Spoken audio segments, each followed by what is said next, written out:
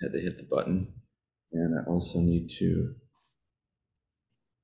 live transcript enable. Okay, so now the transcription is also enabled. This is the agenda, which I think you all joined after or before I sent the last version of the link. Feel free to put your own name in there if you want to. And I did not add the item legacy patch support. My suspicion is, and I don't have access to it either. So let me grant access. Oh, okay. This is Lucas's topic. Got it. Excellent.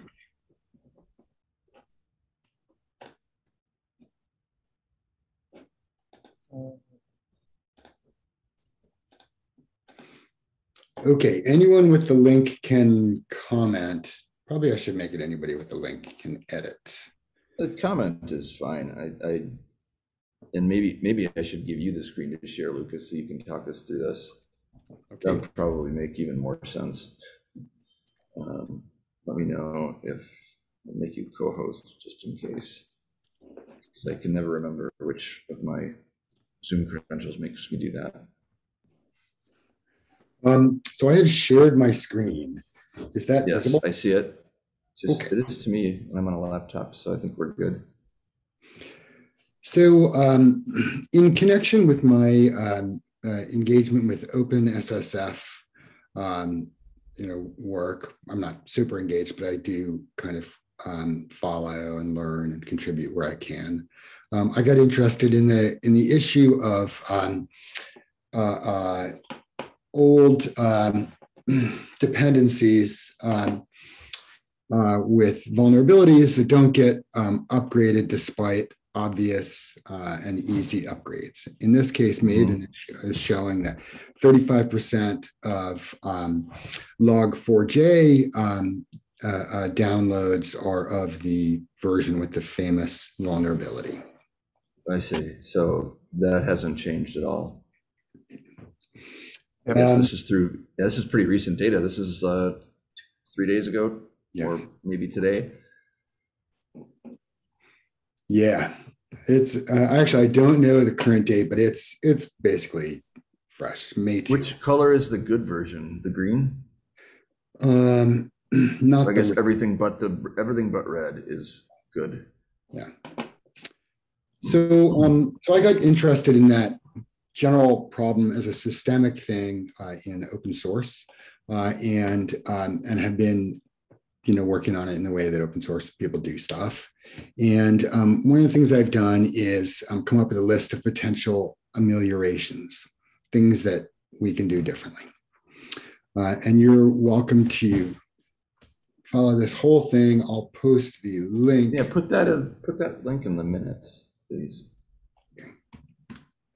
And I will. I'll do that. I could do that. Okay. So I did this writing and a bunch of reading and have some other research going on to figure out why this issue exists.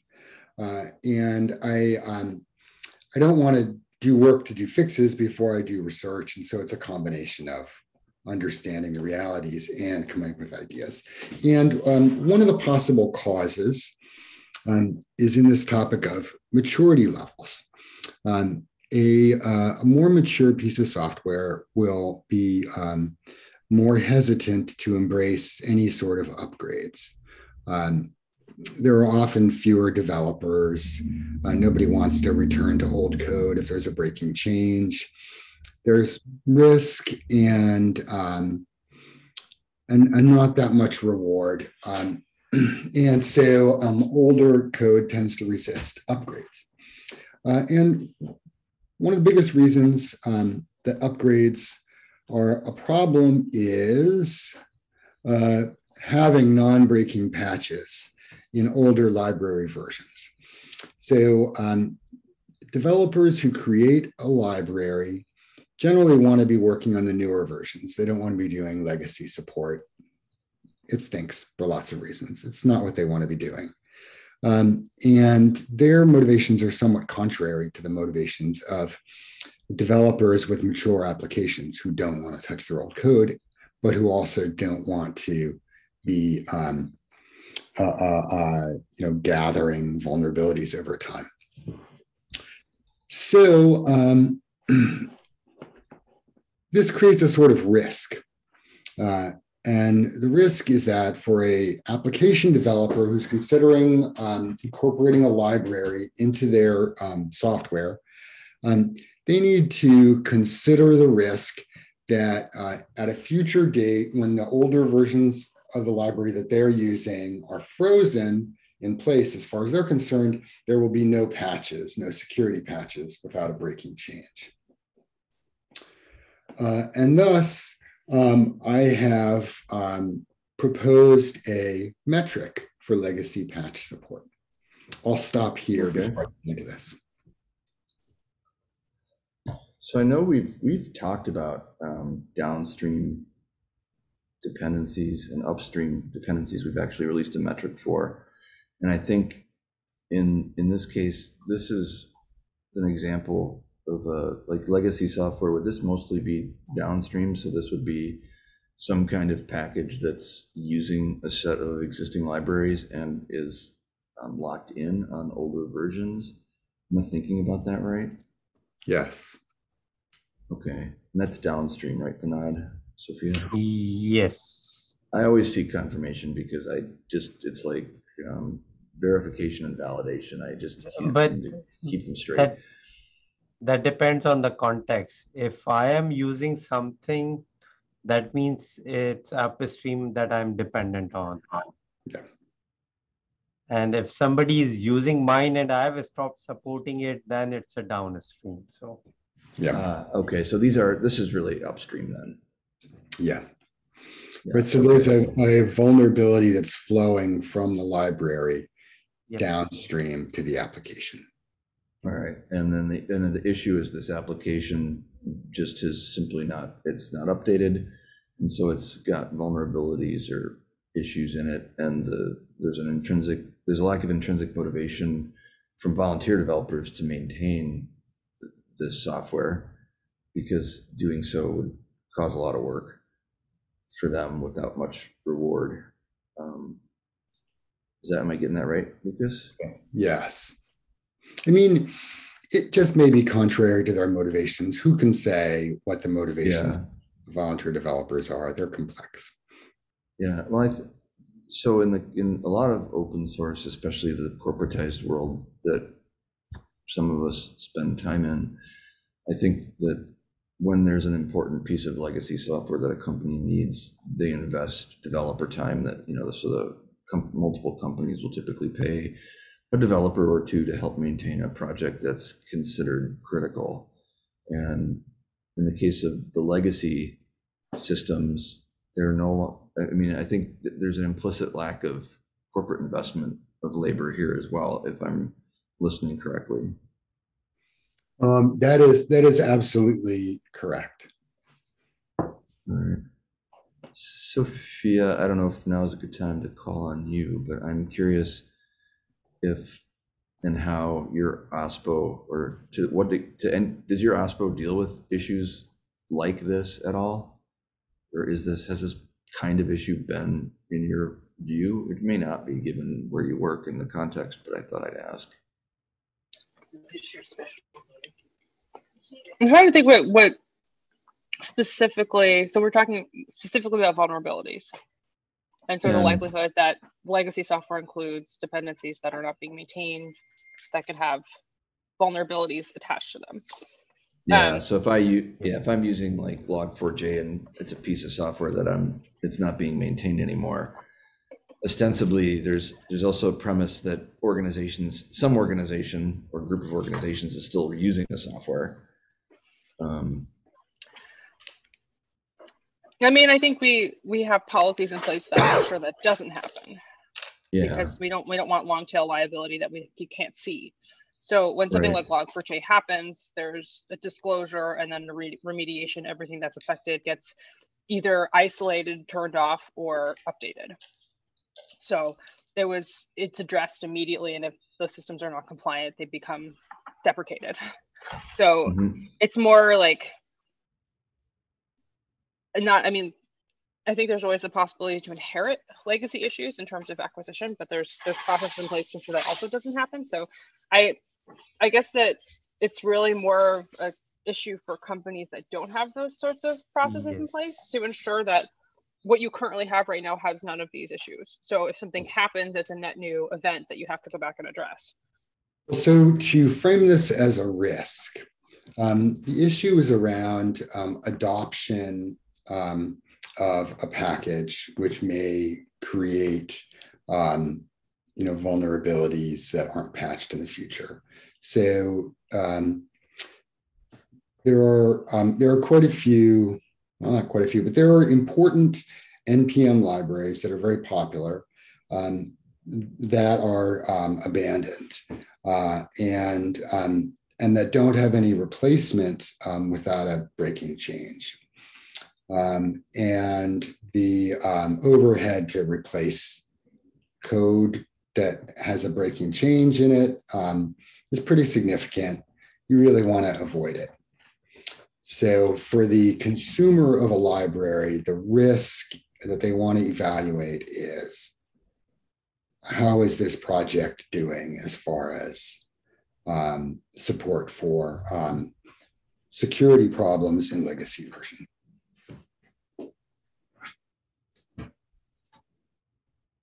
So it's sort of the question of like future non-maintenance. Yeah. Right.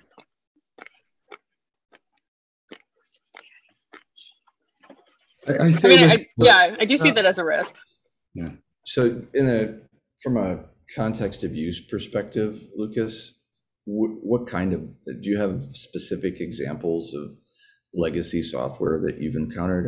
I'm trying to get my head around this concretely, because I do think this is an expression of what organizations are generally trying to avoid by being aware of their risks and their dependencies.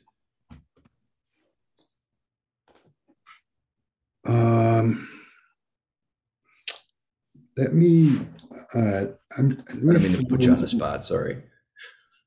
If I prepared, I could easily find these. I recently did a bunch of work to identify and upgrade vulnerable upstream packages in Magma Core, which I work on. Okay. And I found that most things were approachable,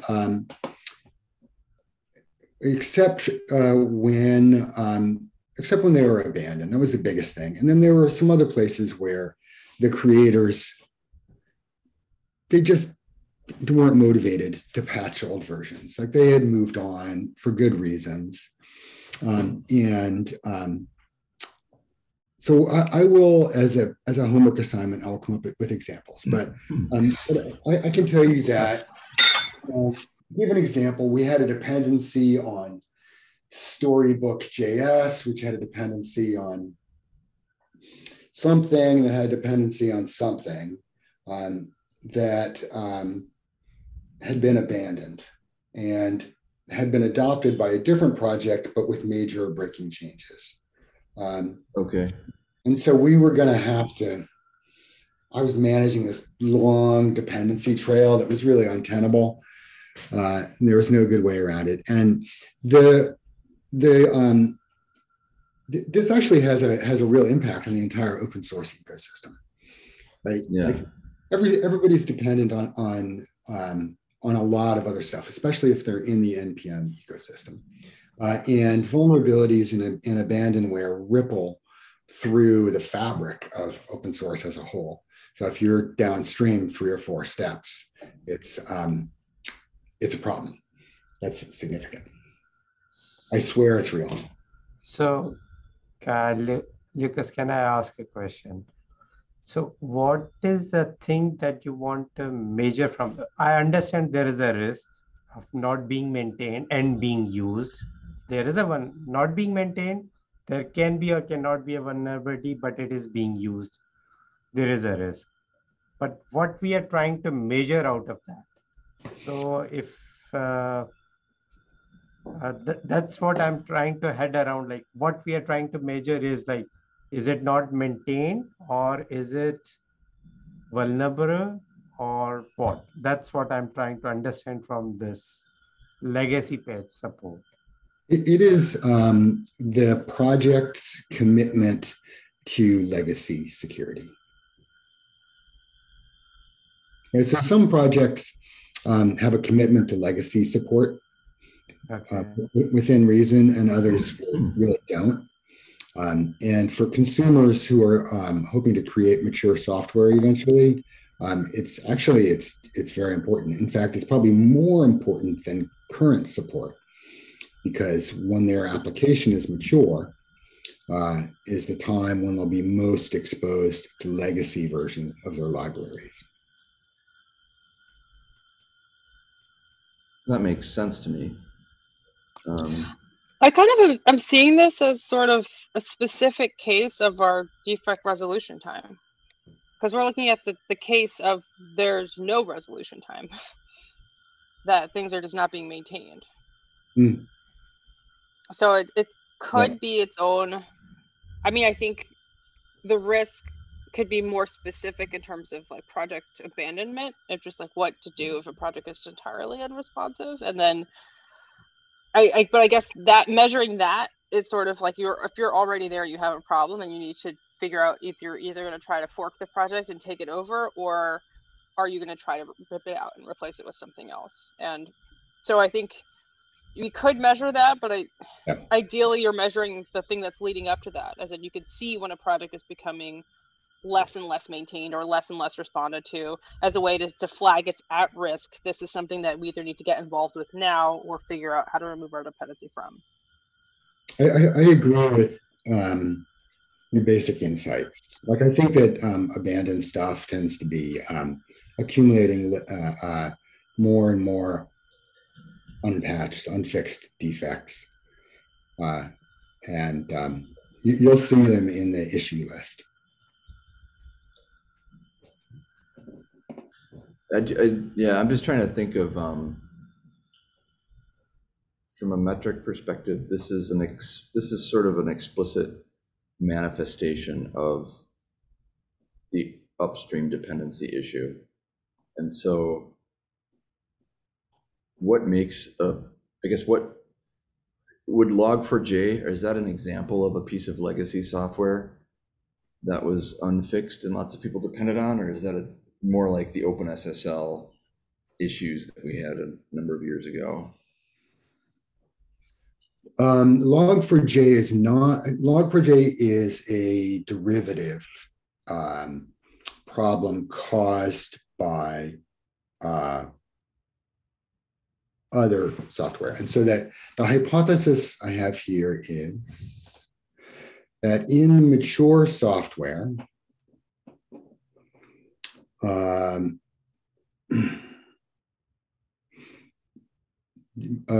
developers will be looking for a piece of text that explains this, doesn't really matter. So developers who own mature software will tend to be less and less receptive to upgrades because there are fewer and fewer upgrades that are applicable to their needs. Right. So the hypothesis is that the mass of developers who are not upgrading their Log4j are doing it because they basically don't upgrade older stuff. They upgrade when they implement a new library, when they bring in a new library, but they don't upgrade old libraries. Okay. So in the case of like Sophia's organization, they would just stop using it. So obviously there must be examples in the world of people who don't stop using it, but also don't invest in it. And so there is this inherent risk. And my question is this a metric that's distinct from the upstream dependency metric that we have? Or is I think if I'm listening correctly, that it sounds like the phenomena that you're describing is an expression of a specific case of out-of-date upstream software.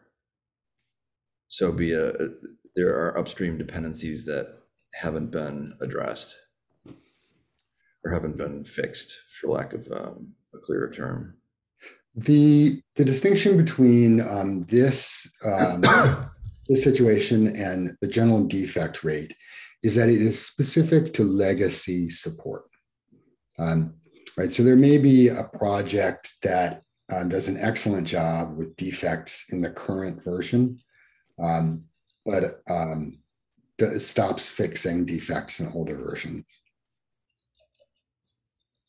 Isn't that pretty typical of most software? Like there's only so many versions that you maintain, and it's sort of a rolling breadth.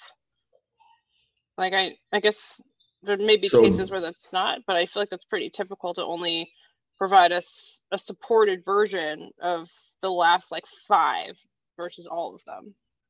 You're correct. There's always going to be a rolling window, but some vendors have a bigger window and some have a smaller one, and it does vary. Also, maybe that's what you're measuring. So it's more of the like, yeah. Because if you're focusing on the inherent risk of maintaining old stuff and the decreasing support over time of maintenance of legacy versions when there are newer versions of the tool, then yeah, I guess that is a distinct metric that we haven't measured in terms of how far back do we go in terms of maintenance around software. And I think especially we were talking about this for another project that I was working on, a project that I was working with, where they were trying to measure downloads of old versions because the community doesn't know who's using the old versions, and they want to know which elements of those versions they should still be maintaining or which ones they can deprecate support from. So they're tracking their downloads over time, which is, I mean, a tricky metric because downloads are super flaky depending on what you're looking at and get the CI/CD rolling. But it still lets them know what's actively being used. And so for them as a community, that's how they choose what to support or to continue to support over time. And so I think that's an example of how you would use that in practice. So we're looking at it from the perspective of the potential adopter versus the project, because I think those are 2 ways that you can look at it, but it's still, if that's what you're getting at, then that is a distinct thing to measure, if I've understood it correctly. Yes, it is absolutely. So in the algorithm I outlined here, I basically count unpatched advisories in earlier versions. So it's a little distinct. What I think would be different now is you wouldn't count advisories in any version. You would count legacy versions that have any advisory. So any non-zero advisory count in an earlier version would lead to a step. And so let's say there had been 10 releases in the lifetime of package, major releases, the max count would be 9. What is advisory in this context? I think. Go ahead, Lucas. Uh, I think you're talking about security advisories. Am I right? Yeah. Yes. I was just thinking that too. I guess my one issue, because maybe I'll think of another one. What I'm struggling with is that in the construct of vulnerability, if you keep coming back to Log4j, so we published the vulnerability. The first thing they did was release a patch that was a new version. So if patches are versions, then does that break this metric? It depends whether it's a non-breaking upgrade, right? So it goes to the SEMVer. But that's somewhat, that's going to be subjected to the project versus like as Log4j, it was like what, 2.12 or 14, 15, 16, 17, like it was all version 2 dot. And so like by the end we were using version 17 versus version what? I'm blanking on it now. Because it's only like 5 months ago, and I can't remember the numbers anymore. Probably but it was just like 2.17. those weren't to your point, not breaking upgrades, but like, can you make that distinction because it's still version 2 dot? Is that what you consider a non-breaking upgrade, or is that convention held across software? Yes, it is. It is widely held. So in that case, we should specify that, because I think depending on how you're counting versions, if you're counting versions as the smaller releases that are really patch releases, then yeah, the advisories will never go away because they're always on that older version. That's right. So there were kind of like, there's sort of 3 bumps we're talking about here. Let's say there is major version 1, which has a 1.0.0 that against which there is an advisory. And then there is a major version 2, which has a release 2.0.0 and is the current release. The advisory comes out and the project issues a 2.0.1 or 2.1.0 that is a non-breaking upgrade to the current version, but they fail to release a 1.0.1 that patches it in the legacy. That's kind of that's the situation we're trying to capture. So the question though, so I'm thinking of this I'm hearing this from 2 perspectives. One perspective is I've got a piece of software, and if my piece of software is using an old version of a dependency, it should be updating that. Like, that's part of what I do as an open source maintainer, is I keep the dependencies up to date. However, there are cases where, like the node ecosystem comes to mind, where there's breaking changes introduced all the time, and keeping things up to date would require a staff of 12 for anybody that deploys the node stack. That is correct. In fact, that's exactly what we're talking about here, really. Yeah. So we want to improve the overall security of the node ecosystem, which is constantly getting locked up on this weird little edge case. I mean, it's really the culture of constant introduction of breaking changes around node. Like in the Linux kernel, for example, it's simple. The reason I think one of the reasons Linux has been so successful overall is because you can update your operating system. It's not going to break the stuff that already works. You trust that. Yeah. And it's very similar with other core pieces of infrastructure, databases, messaging buses, virtualization. It's pretty rare that a change that can't smoothly be upgraded that's just rare. The place where I have seen it over and over again though is Node, and I'm not dissing Node, but I'm just saying, like, introducing these breaking changes when you've developed an ecosystem that people build their stuff on, that has a lot of downstream cost for you, or upstream cost. People who use your software are in a constant struggle to stay current. So if I'm using software that uses a stack that's constantly introducing breaking changes, my approach has been to to migrate away from that stack, specifically in the case of Node, because they constantly, the various libraries are constantly introducing breaking changes. And if I'm the producer of that software, am I responsible? I mean, I don't know. It's like, this is maybe just I don't know how this affects the metric, but kind of my thinking as a maintainer is I just think it's bad software engineering practice to introduce a breaking change if the whole purpose of your software is to be used by other projects. Am I nuts? Sophia, you're my sanity meter in this group. I mean, I think it's generally ill-advised, but I mean, there are reasons to make major architectural changes later when your conditions change or how you're Yeah, using it changes. Like we're considering converting something to a multi-tenant version of itself that is going to break a lot of things, but overall will get higher machine utilization. Like that is a breaking yeah, change that is overall more efficient. So we're going to do it, but I mean, that's the case of an individual deployment. I mean, I think the same kind of argument could be made for a piece of software.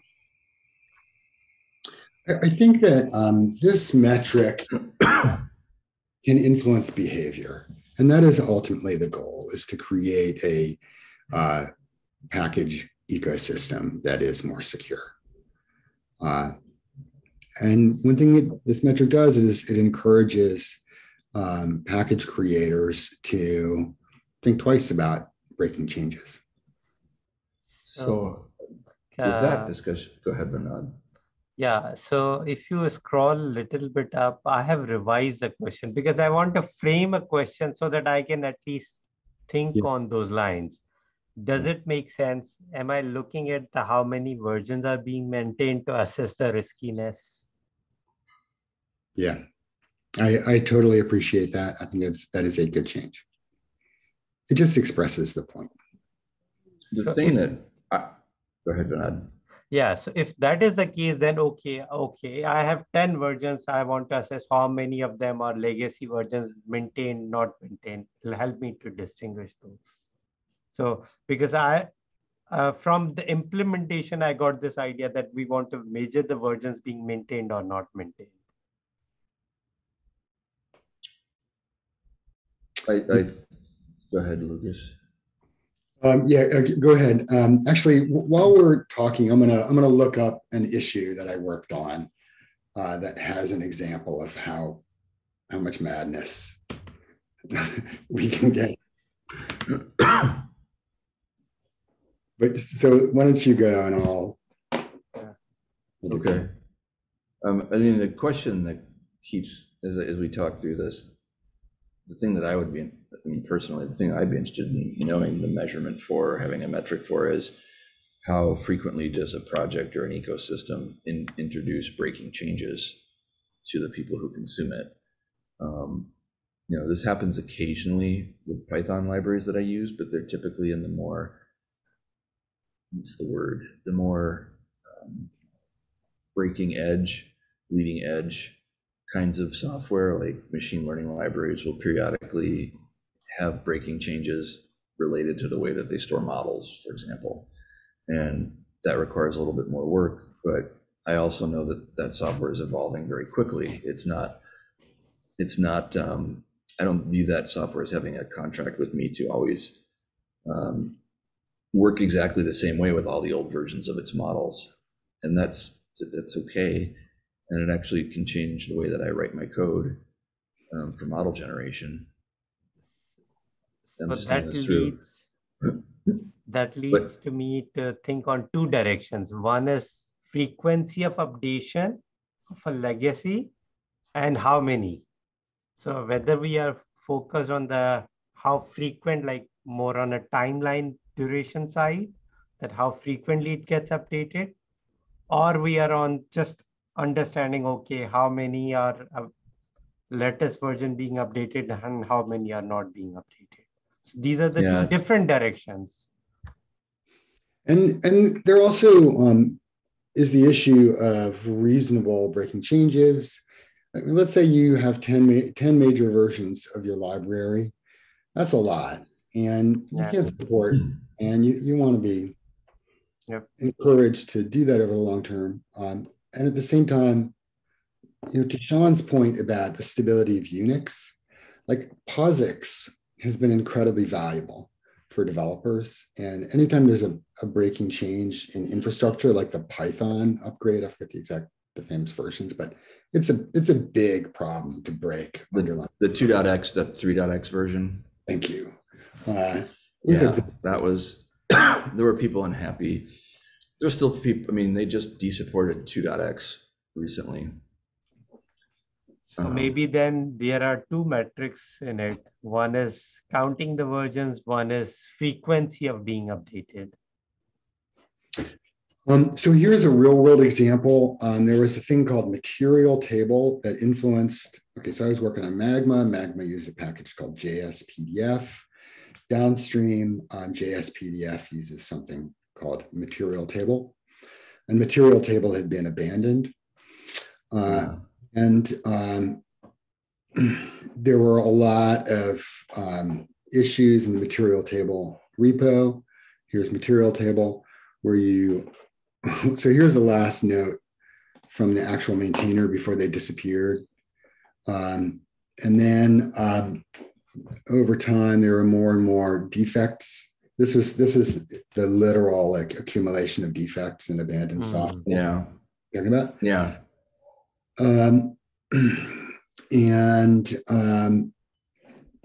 Right. So here's a one fix on this, and everybody, enormous number of people are upstream from this one little thing, or downstream from this one little thing, and had this problem. And so finally, there was a community fork, and then madly, the community fork. Here's a community fork. It had breaking changes right off the bat, major breaking changes, and required a total rewrite of any code that used the original material table. Right. So for a mature piece of software, like this is a problem. Using that library in the first place was ill-advised. Well, it looks like the community fork only has one contributor as well.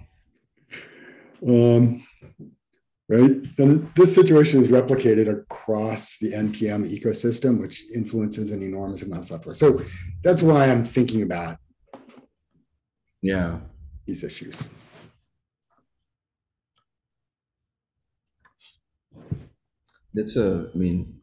I totally get it. I totally get it. And I'm thinking like, so there are two things. One is atomic metric, that what one thing that we are trying to measure. And one is like, in the entire context, what are the different things that we can look into this, which can be like, okay, how many folks that supports the maintainability, which is already defined, how frequently it gets updated, different angles are there for this one. So which angle should we take and define or think that is more pressing at the moment? To me, the problem is more clearly expressed as I don't know. It's like I guess I can't get my head around it. Like how to express it and have it mean something to me as legacy patch support. Because what I'm really hearing is you've got an ecosystem of software that has breaking changes and just stops working. Like even abandoned project here. And the way I think that we've thought about it in this working group, like abandoned projects historically has been one of the reasons that we use the other CHAOSS metrics is to identify projects with a small number of maintainers, for example, so that we don't allow them to be imported. So if I'm running a corporate infrastructure, and this is all things that we've learned, I think in the last 2 or 3 years, is I don't want my developers to just be able to throw any library in there. I would like some ability to be aware that libraries are being used and understand their health and sustainability when they're being used. So that if I have a single developer project that's being rolled into my infrastructure and I'm committing development resources to it, if I'm in charge, I would probably choose to stop that in an abstract case. I think there were a few people who are kind of super maintainers, Cinder Swordhouse, Jordan Harband, like maintain an enormous number of libraries. Under the Node umbrella, but they're not maintained. Jordan is only in the Node umbrella. I'm not sure about Cinder.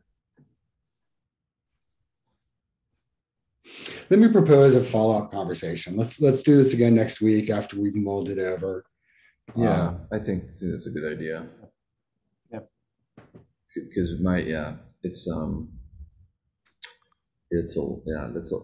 think it does apply in this working group. I think we totally need to think but I also agree that we've kind of talked it to death and maybe need to step back and get our heads around it again the next time we meet.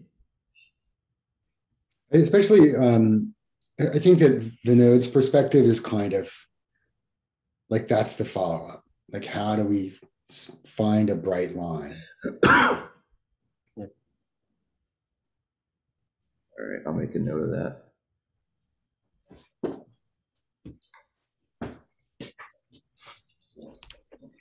If you want to, Vinod, do you want to type your point in there at that last bullet point? Okay. In the meeting minutes, which looks like while I've been listening to Lucas, a few other people have joined, which is less visible to me. Am I typing Mike? Yep. So I am trying to add, my Google is not working. Somehow it's 5th time I'm reloading it. So I'll add my that. Maybe just add it as a comment. Yep. It's just not typing anything. Even the minutes? Even in the minutes. Do you see I have written my name 5th time, it's not showing in there. So I've had this problem with Drive before, with Google Docs. I just had to clear my cache, and that seems to fix it when I've run into it once or twice. Also. Okay. Clearing the cache is delete so many things that I don't want to delete them at the time also. Yeah. Well, and I'll just point out, we've got just a couple minutes left here, but I'm going to point out that we haven't yet had our repository reviewed for updates from the group that's going through and reviewing different repositories to see which of the published metrics that we have need to be updated. And so when we have that information, that's something that we can discuss, but we need to table it for now. I think Vinya was reviewing the risk. Okay, it just isn't done yet, which is, I mean, I'm not critical about that. I want to keep that in front of us as something that we ought to do, but we don't have the data to do it yet. And then I'll say thank you very much, everyone, for participating in the risk working group. Good discussion about a new twist on an old problem. And it certainly made me, I mean, what I want is some little dashboard that like honks at me if I try to import a library that doesn't have a good maintenance infrastructure. I want the safety honker to go off for me as a developer, so I know I may be stepping in poo. But that's probably not a productive way to work forward. So does always make me think of another Log4j example. If you use Grimoire Labs, they were using Open Distro after Elasticsearch changed their license, and that was impacted by Log4j. And Open Distro had a public disclosure that was just like, we can't guarantee that anything will be maintained beyond this point. Please migrate to OpenSearch. Wow. That's helpful. So that was a blog post, because they did patch it. They did do the fix that was known, but they were basically like, nobody's maintaining this. Don't use it. Yeah. I mean, that makes, and that's a case where OpenSearch is Elasticsearch changed its licensing in that case. They did. No, this is what happened after that change. So Elasticsearch changed its license, and then there was immediately 3 or 4 forks that happened in the community. Grimoire immediately changed to Open Distro because it was basically just packaging up the same components that were still under Apache 2, but older versions. So when the vulnerability came through, they patched that, but then we're like, this isn't being maintained upstream by Elastic anymore. So now they're moving over to the fork, OpenSearch, because that does have a community of maintainers, and it's continuing to diverge. But I mean, that's where things go when they're forks. So it was just an interesting case where I think if we do or measure it something like this, I think the concern I have is it's only going to, I mean, I guess it's only a moderate concern, but it's only going to spot the old stuff, like the really old stuff. It won't catch something like that where immediately it isn't obvious that this isn't being maintained anymore if you didn't see a blog post, and a blog post is not something that is going to be collected in any sort of trace metrics, versus a year goes by and there's been zero activity. Okay, now that's flagged. Like, so there's a bit of a delayed where it won't really catch immediate exposure, but ideally immediate exposure is going to be caught by known dependencies. Maybe an additional algorithmic component that allows for human inspection, because sometimes these things are very obvious. Yeah. Like maintainers sometimes, have psychotic episodes. That happens. No. It'll drive them crazy. It's real. I mean, like colors.js was a psychotic episode. Yeah. All right. Well, I did let us go over time here a little bit, so I'll draw a conclusion to the meeting. Thank you so much, Lucas, for tweaking our interest in this particular problem, because it's obviously one that's out there and happens. So a metric that would help us get to the bottom of it, I think, would be helpful in the end. And I need to think about it some more, to think about what that might look like, especially in the context of what we already built. So thanks, everyone. You. Bye. Bye. Bye-bye.